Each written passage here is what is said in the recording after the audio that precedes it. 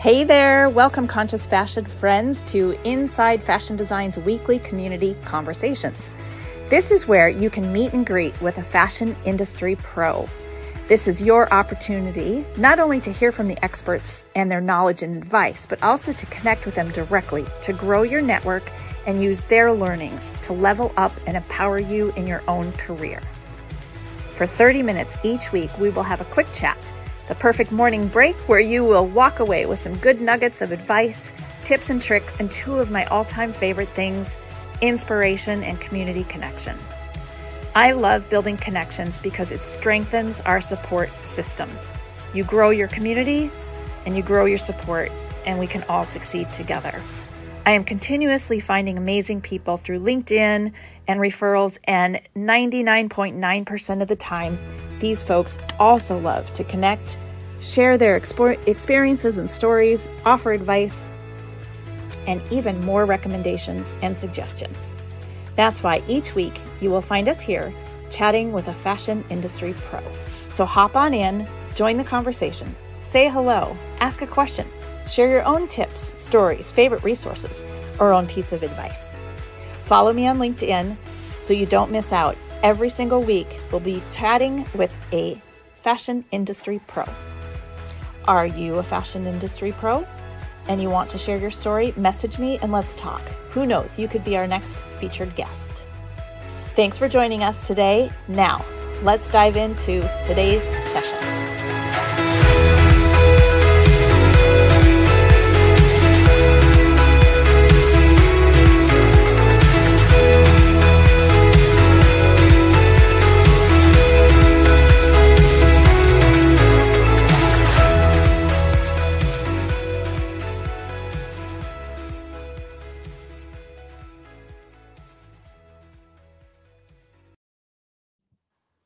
Good morning, everyone. Thanks for joining us again today. If it's your first time here, welcome. Thank you for joining us. This is a quick 30-minute session of inspiration. Grab your coffee, grab a drink or your lunch. We want to be here, just quick nuggets, tips, and tricks that you can take away and inspire you for your day. And I'm happy to have Camilla Sanders with us today. She was with us previously on another topic, so happy to have her join us again. Before we get started on today's session, I have 4 action steps for you if you're watching. If you're watching live, thank you. Tell us. Your action steps are to introduce yourself in the comments, in the chat. Tell us where you're from. Number 2 is to follow us on LinkedIn so you can stay up to date on future live sessions that we have. They're always live on LinkedIn. You don't need to RSVP. You just show up and find us on the LinkedIn page and join the conversation. Questions, comments, feedback. We'd love to hear from you. We want this to be conversational, and we want to inspire and teach each other and connect. So if you introduce yourself, you see someone on here that is new and maybe would be a good person to connect with, please do. We want to provide that opportunity for everyone here. And I'm going to introduce Camilla for the second time. And she is a powerhouse force to be reckoned with, because doing so many different things in the space of making an impact, social impact. She is an award-winning 20-plus year marketing pro, leading business and marketing strategies. I have to look at my notes because it's such a long list of all your accomplishments. You have crafted strategies for Fortune 500 companies, generating over $1 billion in revenue. You are also a podcaster. You're an event planner. You work in web and AI tech. I'll keep going. You are an international remake ambassador, which is fantastic. I just became a remake ambassador about a week ago, so I'm super excited to join in that organization and connect the world of BIPOC communities, governments, corporations, specialists, and citizens to amplify voices of local artisans and communities. All of those things very near and dear to my heart and what we're doing here at Inside Fashion Design. So welcome, welcome. And today we're going to talk about making your professional and personal impact and how we can do that. So we are excited to hear from you as the expert And I guess we'll just dive in to topic number one, which is, let's see, if you want to give a little intro to yourself beyond that, please feel free. But we're here today. We have three things we want to cover and for folks to take away. And the first one is tips and nuggets on how to develop a long and short term strategy, because we know that without this strategy, you really don't have that guiding vision and force to lead you to where you're trying to go. So, this is a great topic, and looking forward to diving in. So, let's get started. Yeah, I'm excited to be here again. Thank you so much for having me. Yeah, it's such a great topic and a topic that I talk about all the time. And I just love to talk about strategy because it's really that overall picture, like you said. I think a lot of people, they have really great ideals and they have this huge vision or goal that they want to accomplish, but they have no idea like how to get there and what's the best way to get there. And so that's what a strategy does, right? And what I like to do as far as like developing a short and long term strategy, you really have to start at your vision. Mm, And so when I say vision, what I mean, because I work with a lot of people that want to make an impact on the world, what I mean is, what is your vision of the world? Like, what mm. is if it was like the perfect world that you would live in, what would that world look like? Right. Yeah, so And it's typically, not just your own goal, not but not a goal, yeah, like a well, huge vision, much right? bigger picture. I love that. Right. Yeah, because I Like, don't think most people think beyond, not in a bad, not in a, saying it's a bad thing, but you have, like, your own personal goal and vision. But, mhm. yeah, that's a different perspective, thinking about it Yeah. from the Like world. you bring it like a really high level because that's how you get other people on board with what you're doing. Mm, It's not just about yourself. But then also usually your vision of the world is pretty consistent, right? Like your goal can change some, throughout your life. Like your goal 10 years ago probably is not your same goal now, but your vision of the world, it usually kind of stays the same. So from that vision, then you're going to take your mission. That's where it gets personal. What is your own personal mission or your company's own personal mission for your business, right? What is that mission how do you accomplish that larger vision, right? And then from that mission, then you get your goals, right? So you get your goals from your own personal mission. How do you accomplish that mission? And it doesn't have to be a lot of goals. It could be probably like five or less. Like even it could be one goal, it could be two goals, it could be three goals. Like you don't have to have a lot of goals because then how are you gonna actually accomplish yeah, that, and then I right? think, well, it gets overwhelming, and then you kinda get stuck. Like, you don't Exactly. even know where to And start because that's there's too many. right. And that's what we're trying to eliminate with this strategy, right? Is to eliminate getting stuck because it's so big and you don't know what to do. So once you have those goals, then you have those measurable objectives, like those measurable, actionable items under that goal of how, and it doesn't have to be that many, but because it's objectives, but how do you achieve that goal, right? And so you have different objectives, and then you get down to the tactics, right? What are the action things, steps that you're going to get or take to reach those measurable outcomes. And so that's kind of where I would start as far as like when you're talking about the short and long term strategy. What is that long term strategy? Start with that vision. And I will say that when you're talking about long term, really the whole point of having a strategy is to know which direction to go in and what action steps to take. It doesn't mean like when you're setting something long term, you probably will achieve it eventually, right? Or you might even change your mind on what you actually want to do Yeah. as you get to know yourself and your business and what works and what doesn't. But it's really to have that guidepost of what direction you're headed in. Yeah, so what do you define as a short-term strategy? And can you kinda give a outline or, um, guide of, like, what should that include?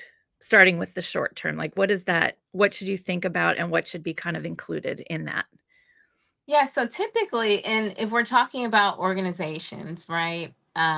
Typically you'll have like a 1 to 3 year strategy. And that's because if you think about the world now, like it changes in a second, especially now with Especially like now. Yeah. online, artificial intelligence, like everything just shifts, right? And Yeah. so you want to have keep it to like 1 to 3 years. And that's what I'm talking about when I say like short term. And really it is about those different elements that go into it. So you have your vision, your mission, your also your core values, which is Mm, something that gets, personal. I always like to bring in really things that are personal that you don't necessarily think would affect it, but it does affect it as far as like your core values, because it affects like who would you actually work with, right. those type of things. Who do you have things in common? And then you go into like your goals, your objectives. There's timeline, budget. So all those things are included in a short term strategy. Yeah, I love your comment about values because, as a consultant myself for many years, you might get approached by multiple companies and businesses, and, as a freelancer or consultant, you might get really excited, like, oh, you're getting all these, inquiries and people that wanna work with you, but then to stop and think and look at them, and some of them may not be doing working in the way that align with your values. Mhm. And so you kinda have to decide, like, do you wanna work with them, or can you work with them and try to inspire or influence them in some way to maybe shift some of their processes so that it becomes more aligned with your values? But it's kind of a tough choice to turn a client down if they don't align, but I think in the end, you're more, proud of your work, or you're more, you're okay to say that you're supporting this brand because they align with your values, and you're not, working with someone that's, like, mass market dumping things in trash or whatever it may be. But Yeah. yeah, that's kind of a Well, hard decision to actually turn somebody down. yeah, especially when you like if you're starting out and you like and that's really called like a scarcity mentality, right? Mm, Because you believe that, oh, I need this client, I have to have this client, and you get desperate. But then that client takes up so much time where you have to turn on the client that you really wanted because it's one client yeah, that you're spending time with.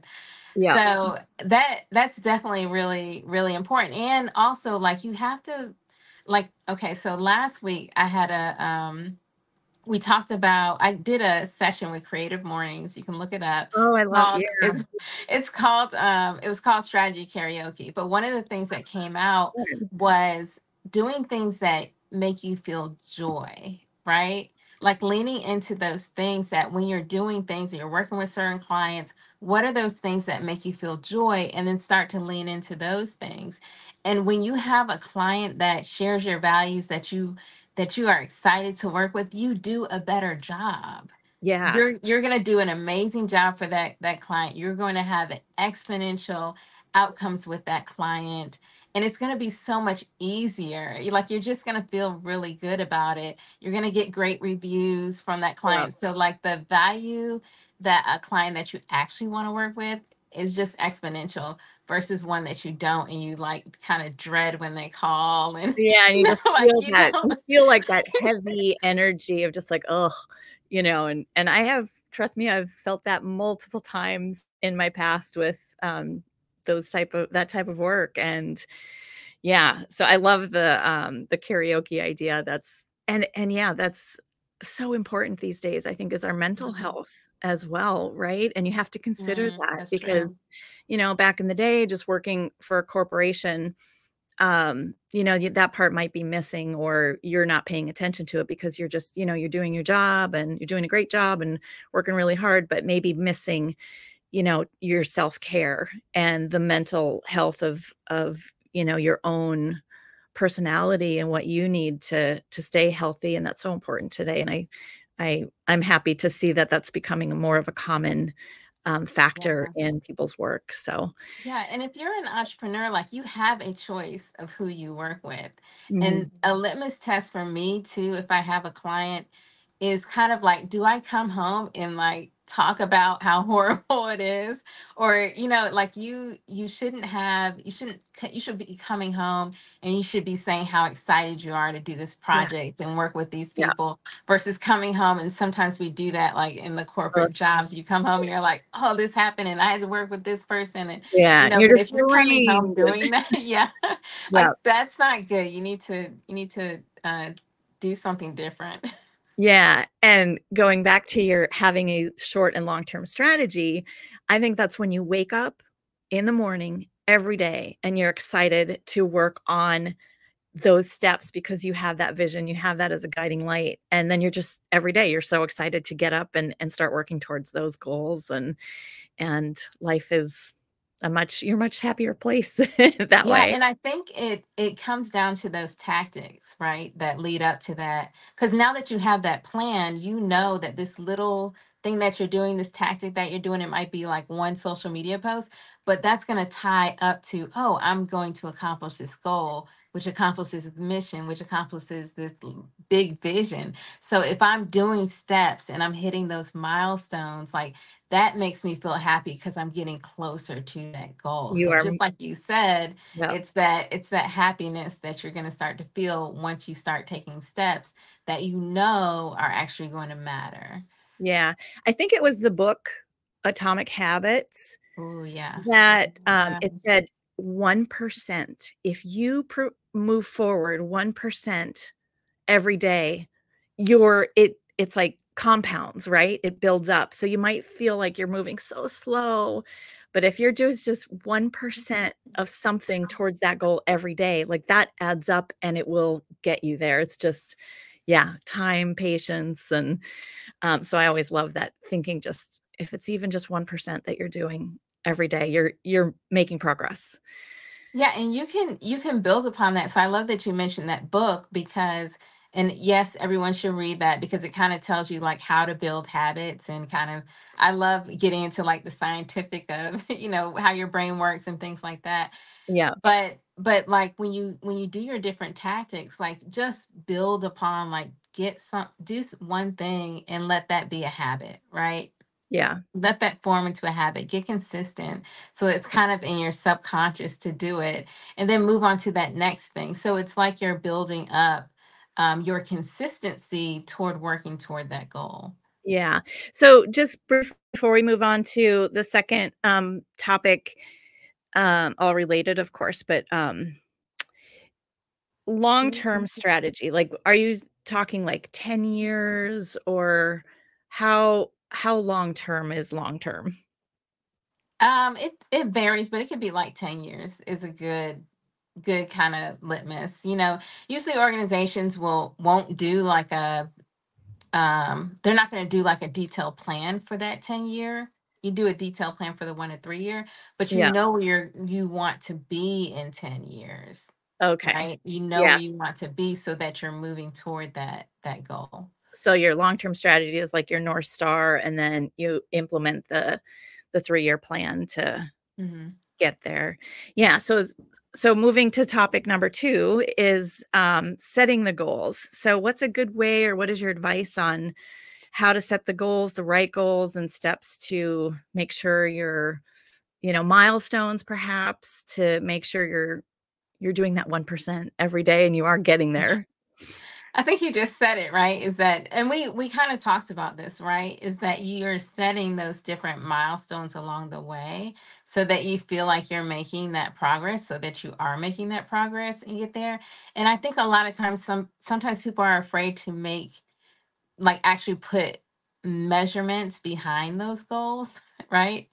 And so you have to put some type of measurement, like when do you want to accomplish it by? What number is it going to be? Like how many do you want to do, or whatever that is, it depends on the goal. Like what is that metric? How are you measuring your progress? So that when you go back, and it's not, when you do this plan, it's not like, oh, this is in place and you can't do anything else. Like you go back and you measure and you say, hey, am I meeting these goals based on these tactics that I have? And you can say, hey, it's taking me way too long. Or this particular tactic, it seems like it's moving a lot faster than this other thing that I'm doing. So I'm going to stop doing the thing that's not working, and then I'm going to lean into the thing that is actually working. And another thing that I love to do, and we'll do this during the session, is have brainstorming. So, and I like to, because, and this goes back to self awareness, two people can have the same goal, but the way that I approach it is differently than someone else. So the different tactics that I use based on my own strengths and what I'm good at. So, for example, I might reach the goal by going out and networking and connecting and talking to people. Another person might reach this goal by writing or doing blogs, or Mhm. going live on LinkedIn, or whatever that is. But it really depends on your own strengths and knowing yourself. And so what I like to do is do kind of a brainstorming activity where you're writing down, like, what are all the different actions that I could take to get to these different objectives or these different goals? Like, what are all the actions that I can take? And now that you have this long list of actions, then you narrow it down from there. What are the things that I really, kind of feel like doing, or I think it's going to make the most impact? What are the things that I should do based on my own connections, based on Mhm. my own strengths, based on what I'm good at? And so you can kind of narrow it down from there. But I like doing that brainstorming activity with people. Yeah, I love that Mhm. because like you mentioned, we are looking at the strengths. And, you might think of a goal or something you have to do is like build my network. Maybe you hate networking in person, like you're very much an Mhm. introvert, but there's still ways to do that. And so by brainstorming and writing down these things, like you said, you can pick out, okay, what are the things I'm good at and that I know I'll actually do.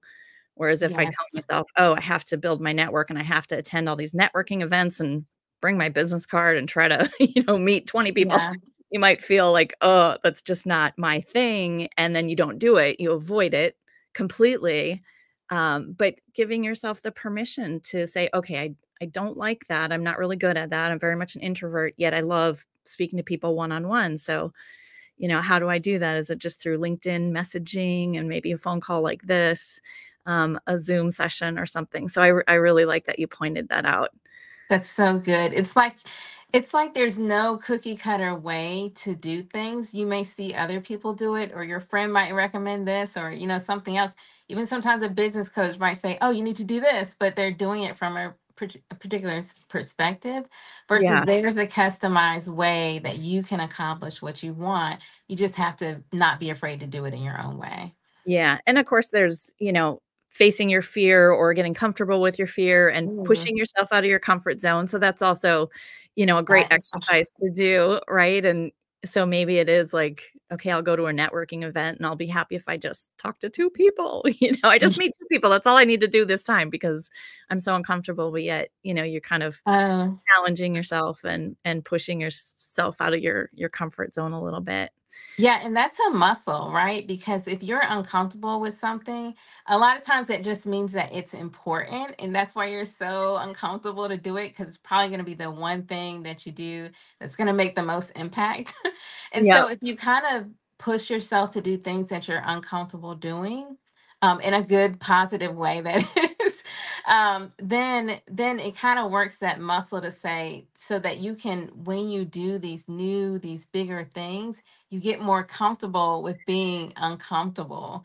Yep. Because no matter what you're doing, like, for anybody, like going live, writing something, putting whatever you're doing out in the world, which many creatives do, like, as a creative, like, the feeling of being uncomfortable, right? And you kind of have to, like, be okay with, like, sitting in that, and just keep doing it anyway, keep going anyway, because the world needs what you have. What you have. Yep. Yeah. That's fantastic. I had a conversation yesterday with, somebody, and he pointed out this really great, way to think of things too is almost if you wrote it on a piece of paper, you had 2 columns, before and after. So, Ooh. where are you before? And then looking at your goals and working towards your goals, and where are you ending up? So, what did it look like before? And what does it look like after? So, it's such a simple thing, but I don't think a lot of us actually measure or take the moment to think about, okay, this is where I was before. I hated networking and I didn't want to go to anything. And now I to this event and I met 3 people. So, my before and my after. Oh, okay. So that's Is it? interesting. So we're the exercise that I was talking about is a little bit similar to that, but I like what you're saying because a lot of times we fear something and we don't even realize that we're already doing it or have already done Mm, it a million times. So if you're writing like how you think you are, how you used to be, and then what are the things that you've already done that are similar to that. And you'd be surprised, like, oh, well, I do this and I do that. oh, So a yeah, lot of times we don't even know like who we are. Like we don't even recognize it because we internalize everything.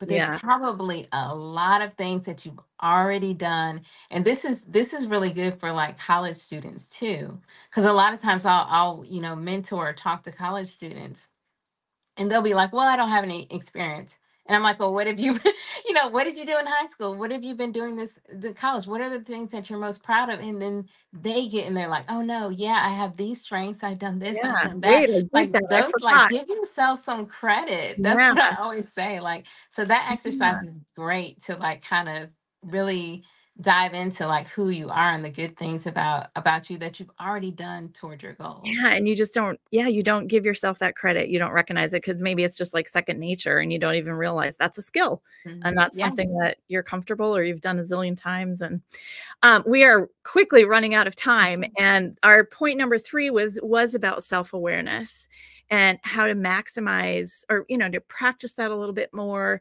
and so you can maximize, like, those skills and those strengths, Mhm. for the maximum impact, in your personal and professional life. Yeah, so we talked about this a little bit because we talked Mhm. about core values and like understanding what your values are and sharing that and being involved and having clients that share those same values. And then also we talked about leaning into your strengths. So figuring out like what are your strengths. There's a book, it's called Strengths Finders, and you can take a quiz to figure out like what your different strengths are. And it's funny because when you take the quiz, it's like, oh yeah, you kind of know that, but it's good to know like these are the things that are really going to help me to make an exponential impact if I lean into these different strengths, and this is just how I'm made, right? And so I'm leaning into those strengths. So that's another thing. And then we also talked about joy and Mm, figuring out and paying attention. And I think that's what self-awareness is like really paying attention and knowing yourself, paying attention to how you feel in certain moments. And I think that experiencing that and thinking about those times that brought you joy or that bring you joy, and just like from now on, if you don't notice that or you can't think of anything, just paying attention to how you feel in certain situations, um whether that's joy or you're not feeling good, and then examine like why do you not feel that way, why do you feel uncomfortable, is it because of fear and maybe you need to push on through that, or is it because of this is just not aligned with what you're doing. And so it's just like paying attention to those different things, and when you can lean into those things that bring you joy, when you can lean into your strengths, when you can work with people that you align with, that is how you make more of an impact on the world. yeah, Because I mean, can you imagine working with amazing people, feeling joy all the time, and just doing the things that, like you said, you're not even aware of because they come so simple to you?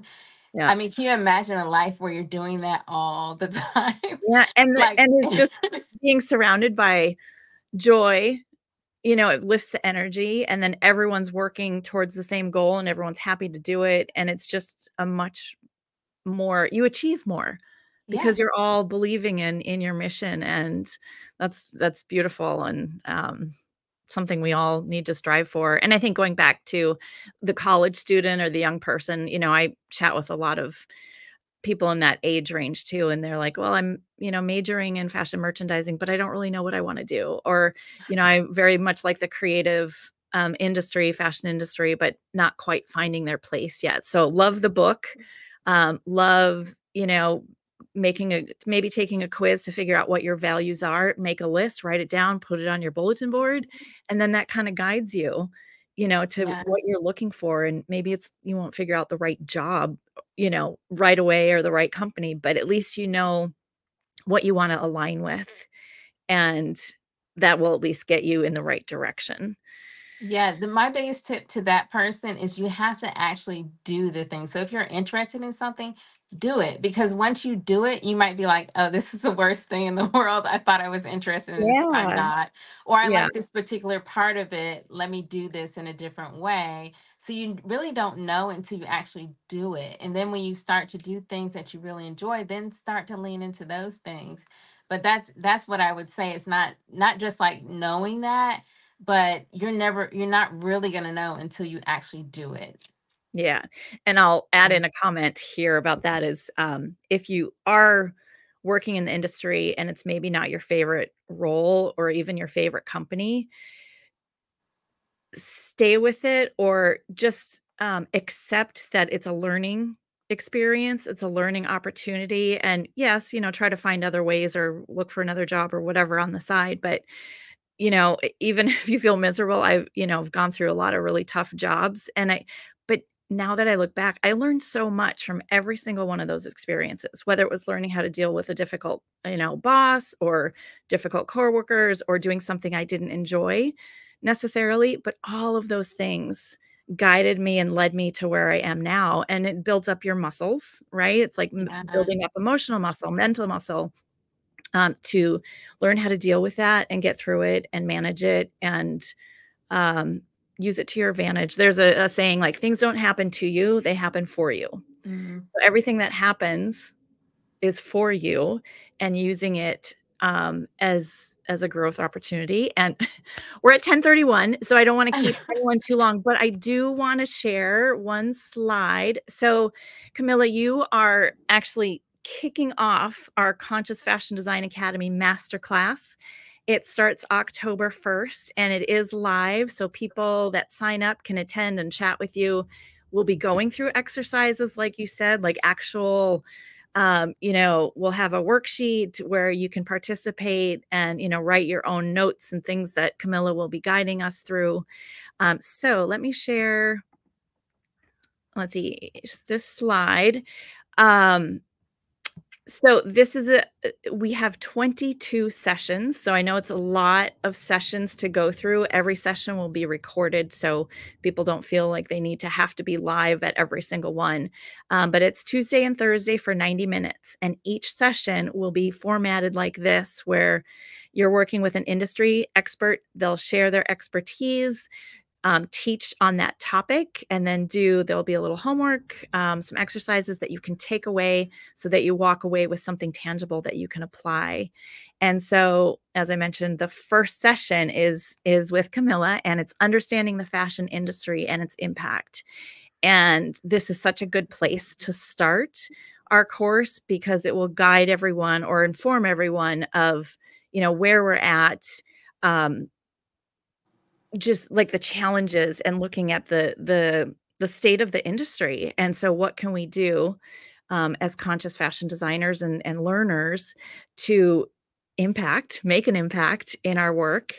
And quickly, some we're gonna just point out some of the topics. The key points in this lesson is exploring environmental and social impact, assessing current state and challenges, identifying potential for positive change. That's a big one because I think a lot of people wanna make a difference and they don't really know how or what's best to do. And what is conscious fashion design? We will talk about that. And navigating the industry with purpose, which I think is kind of what we talked about again here today. It's like, what can you do that will be purpose driven and achieve that impact that we all are striving to make? Making informed decisions and contributing to positive change. Again, like what can we do as individuals? And whether we're a designer or merchandiser or salesperson, there's a lot of steps that every one of us can take to make an impact in the industry. So that will be our session. You can find information on our website. One more thing I'll call out is we are doing a live meet and greet with the instructors next Tuesday, the 24th at 8 a.m. Again, LinkedIn Live, open to anyone who wants more information about the course. And we'll have, I think, about 8 to 10 of our instructors will be there. So you can actually meet and greet and ask questions and learn more about it there. So thank you, Camilla, again for your knowledge and your beautiful soul and sharing it with us today. And reach out, anyone, even if you're watching the replay, Send in a question. Reach out to Camilla through LinkedIn. You can find all her information if you just Google her. You'll find all the amazing things she does. So with that, I will thank everyone for watching today. And Camilla, thank you again. And we'll see you on Tuesday. Thank you. Okay, bye. See you later.